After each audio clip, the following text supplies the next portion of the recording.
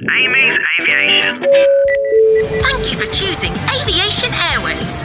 I'm your Captain Amy, and it's my pleasure to welcome you on board. On today's flight, we are going to find out about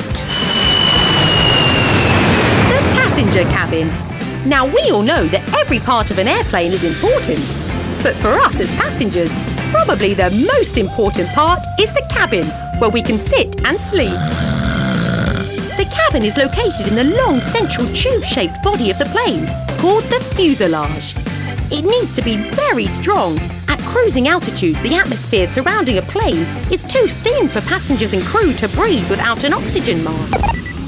So, like pumping a tyre, air is forced into the fuselage to increase the pressure inside compared to outside, where it's also very cold, at least -40 degrees on a good day.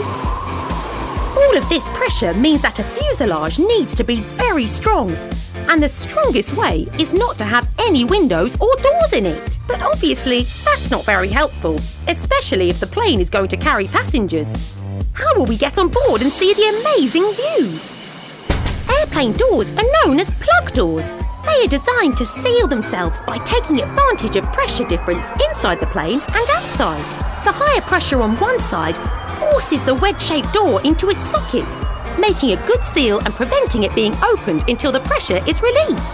The doors also have large locking mechanisms to keep passengers safe and comfortable until they've arrived at the terminal.